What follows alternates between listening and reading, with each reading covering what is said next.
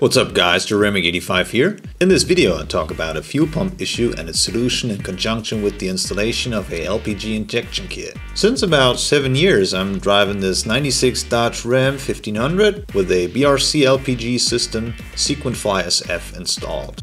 A few months after the install, the car had starting problems. I didn't think that this was caused by the LPG kit, since the car always starts on gasoline. It turned out that the fuel pump was defective and it had to be replaced. I thought now that would solve the problem, but after some time there were new issues with the new fuel pump.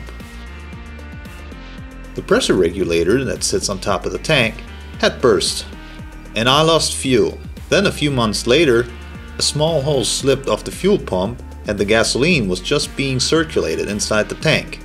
I found out that my vehicle only has one fuel line and none back. And the pump runs constantly, regardless of whether the engine runs on gasoline or LPG gas.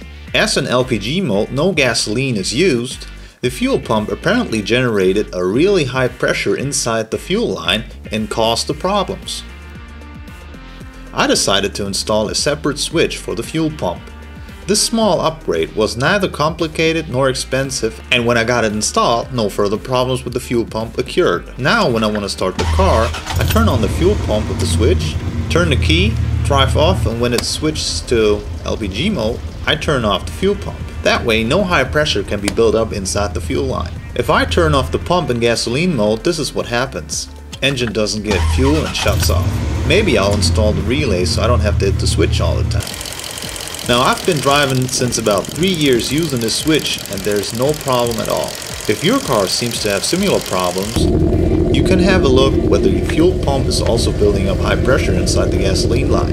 And for those of you who might want to install a LPG kit, check whether your vehicle has a fuel return line or, as in my car, only one line from the tank to the engine. I hope this video helps you to avoid problems and to save money. I would really appreciate a thumb up.